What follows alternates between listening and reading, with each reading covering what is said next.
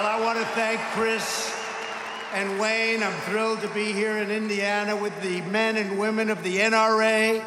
You are great American patriots.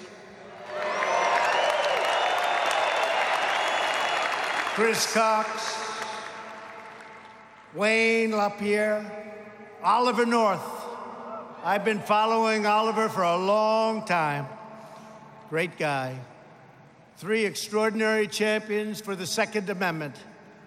And I'm a champion for the Second Amendment, and so are you. It's not going anywhere.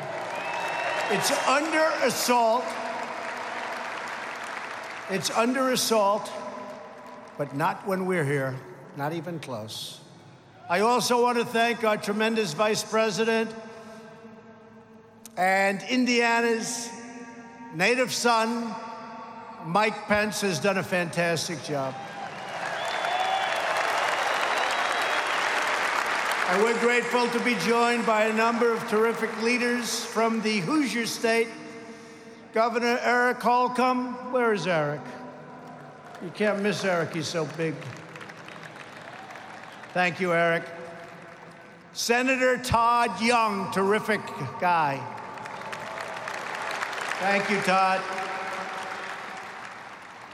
Senator Mike Braun, what a job he's doing.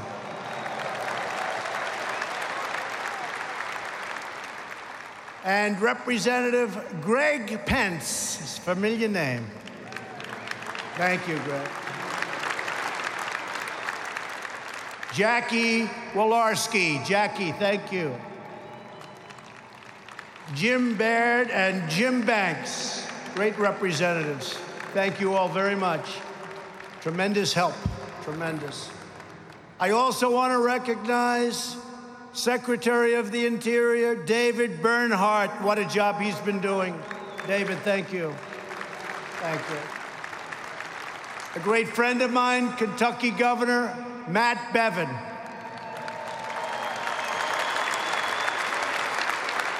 Thank you, Matt. And the House GOP whip, a man with more courage than most of us here today. He took some very, very severe shots, you know that, by a madman. And he's stronger and better. I actually told him backstage, I said, you're much more handsome than you were 2 years ago. I don't know what's going on. And he is, Steve Scalise. A lot of courage. Thank you. Thank you, Steve. And most importantly, I want to thank all of you, the proud card-carrying members of the NRA.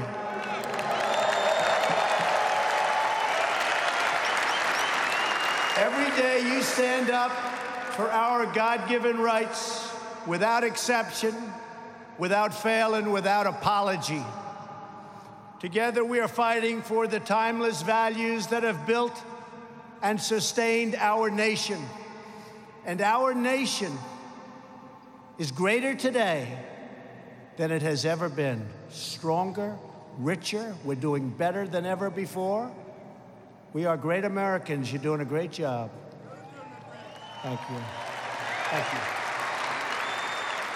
you. We believe in the rule of law, and we will always protect and defend the Constitution of the United States.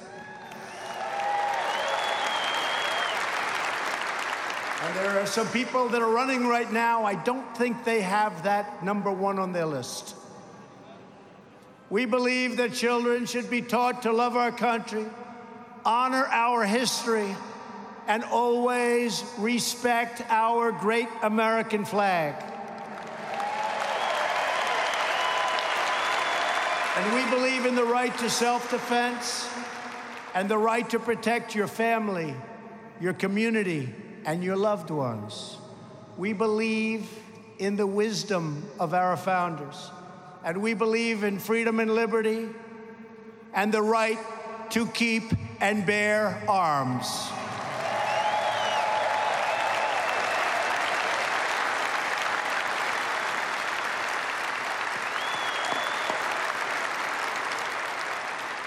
We know that faith and family, not government and bureaucracy, are the center of American life. And above all else, we know this. In America, we don't worship government, we worship God.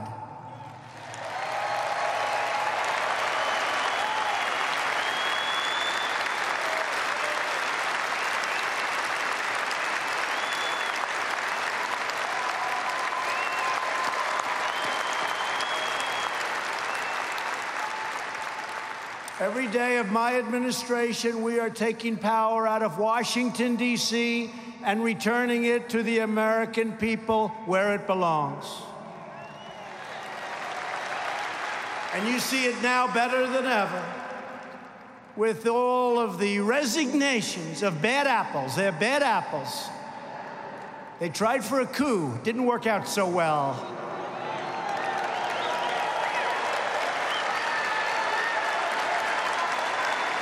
And I didn't need a gun for that one, did I?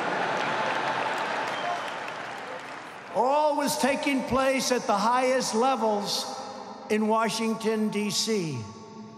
You've been watching, you've been seeing, you've been looking at things that you wouldn't have believed possible in our country. Corruption at the highest level, a disgrace. Spying, surveillance, trying for an overthrow. And we caught him. We caught him. Who would have thought in our country? But it's called what we all together have done. Started 2.5 years ago on that great November 8th. That was a great day. Remember that day? Great day. And in 1.5 years, we have one called November 3rd. It's November 3rd this time. Get ready to vote. You better. You better get ready to vote. But it's all called draining the swamp, and we are doing it faster than anyone ever thought possible. Very proud of it. And around the world, America is respected again because we are finally putting America first. Been a long time. Our economy is now the hottest anywhere on the planet Earth.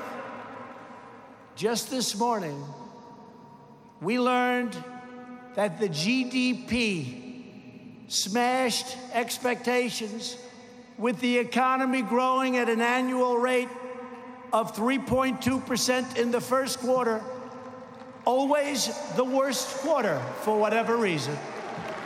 3.2.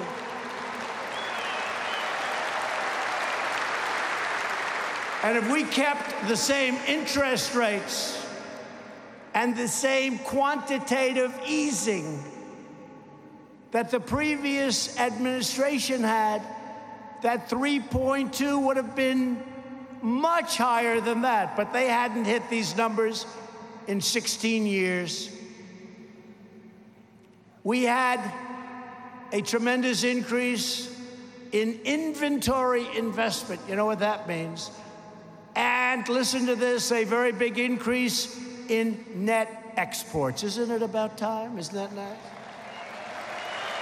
We've added almost 6 million jobs since my election. And if I would have said that during the campaign, all of those people back there, we call them the fake news, they wouldn't have believed it. They're fake. They're fake. Blue-collar jobs recently grew at the fastest rate in more than 3 decades. Nearly 5 million Americans have been lifted off of food stamps since our election. Wages are rising fast, and the lowest paid workers are making the biggest percentage gains of all, and that's nice to hear. It's about time.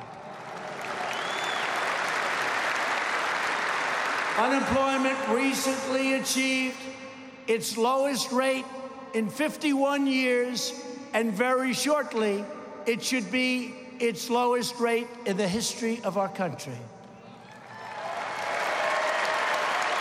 African American, Asian American, Hispanic American have reached the lowest levels of unemployment in our history. America's future has never been brighter, and yet Democrats have never been angrier, especially now that their collusion delusion has been exposed to the world as a complete and total fraud.